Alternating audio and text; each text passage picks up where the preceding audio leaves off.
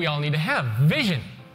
Vision of being able to see that the world can be a better place, a vision for your organizations to see how you can create better experiences, a vision of how you can become the leaders that you all need to become.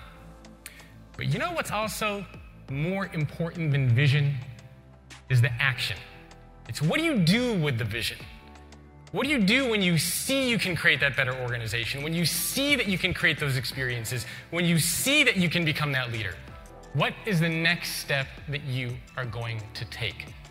And the action piece is important because I think we can all agree that the world of work is extremely outdated now.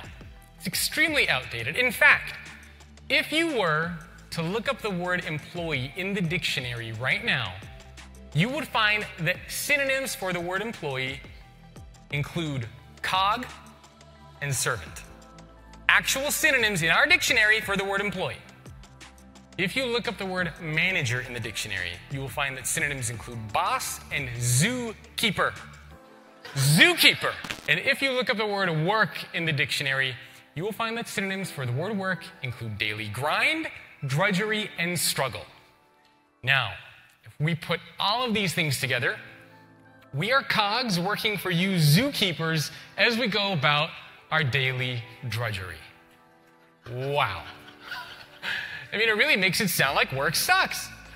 How many of you guys have seen the movie Office Space? Okay, pretty much everybody, right? We can all agree that that's meant to be a comedic film, but sometimes if you watch it with one of your peers or coworkers, they watch it like it's some kind of a documentary. And this is kind of the mentality that we need to get through, to challenge our conventional ideas about work, what it means to be an employee, what it means to be a leader, what it means to actually work. And now, this is why I think it's such an exciting time for all the change and the transformation that we are starting to see. And you might remember a time when you could smoke in the office. You might remember a time when you could simply work 9 to 5. And you may also remember a time that when your company had a job that it wanted to fill, you would take out an ad in a newspaper, put posting up on your website, go to a career site or a message board. You would put up that job posting, and one by one, prospects, candidates, would show up to your door and they would try to convince you why they should work for you. They would talk about their skills, their accomplishments, the schools that they went to, all those amazing things that they did to try to convince you why they should work for you. And now look at the world that we're in now. You don't smoke in the office. You don't work 9 to 5. And today, when you have a job that you want to fill, and when these prospects and when these candidates are coming to your door, who's asking the questions now? They're asking you the questions. What is it like to work here? Is there a sense of purpose and meaning? Am I going to make an impact? What technologies am I going to be using? Do your leaders act like coaches and mentors? What's the workplace culture like? They're asking you the questions. And what that means is that we need to shift from creating an organization where we assume that people want to be there or where they need to be there to creating an organization where people want to be there. This shift from need to want is what I think employee experience is all about. This is what a lot of organizations are struggling with. And I know now we keep hearing this phrase, right? The Great Resignation. It's BS. We are in the world of the great opportunity. This is the great opportunity that is if your organizations and if you as leaders are willing to change. There is some research that's done by a psychologist whose name is Thomas Gilovich. And one of the things that I was fascinated by over the years is that how is it that some organizations are consistently able to attract and retain top talent? How do they seem more innovative? How are they creating better customer experiences? What is going on? And we've also seen over the years that there's been a huge investment in employee engagement programs. In fact, over the years, we've never spent more time, more money, more resources on employee engagement programs. But look at what's going on in the world. In a lot of cases, employee engagement scores have stayed the same. In a lot of cases, they've even dropped. How does that make any sense?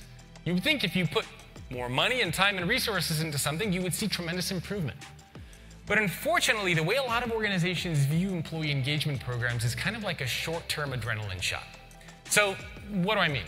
I think we can all agree that on day one, nobody ever starts working at your company saying this place sucks, right? Nobody shows up on day one going like, oh my God, what am I doing here? On day one, people are excited to be there.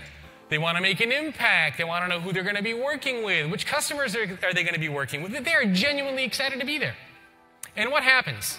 Well, we get outdated workplace policies, bureaucracy, hierarchy, outdated technologies, and all of a sudden our satisfaction, our engagement levels go down. And right about here, the company says, we are going to do our annual employee engagement survey.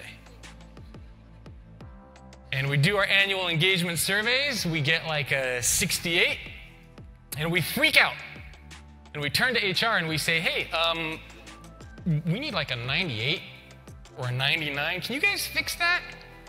And a bunch of HR people get together and they say, all right, well, how are we going to improve this? Anybody got some ideas? And somebody raises their hand and they say, oh, I got an idea. Why don't we give them hot yoga on Tuesdays? And guess what? It works. We give them hot yoga on Tuesdays. And then what happens? Outdated office politics, bureaucracy, hierarchy, blah, blah, blah, blah, blah. Our engagement levels go back down, and then we say, well, what else do you got? And somebody says, why don't we give them free food on Fridays? And again, the satisfaction goes up again. And this is what has become an employee engagement program in a lot of organizations. In other words, we're not actually making changes to the core workplace practices of the company. We're just giving people stuff to distract them from the sad reality of what it's like to be there. This doesn't work.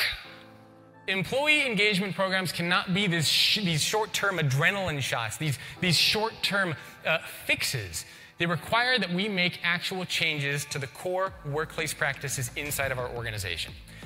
So I mentioned a psychologist by the name of Thomas Gilovich, and he did some really, really cool research over the years, and I actually had him on my podcast.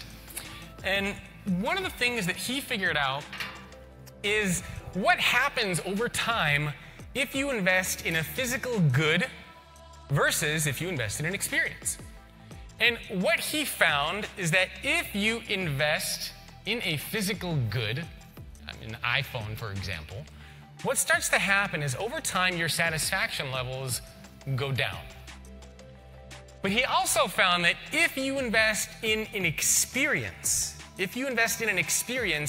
what happens is over time your satisfaction levels go up.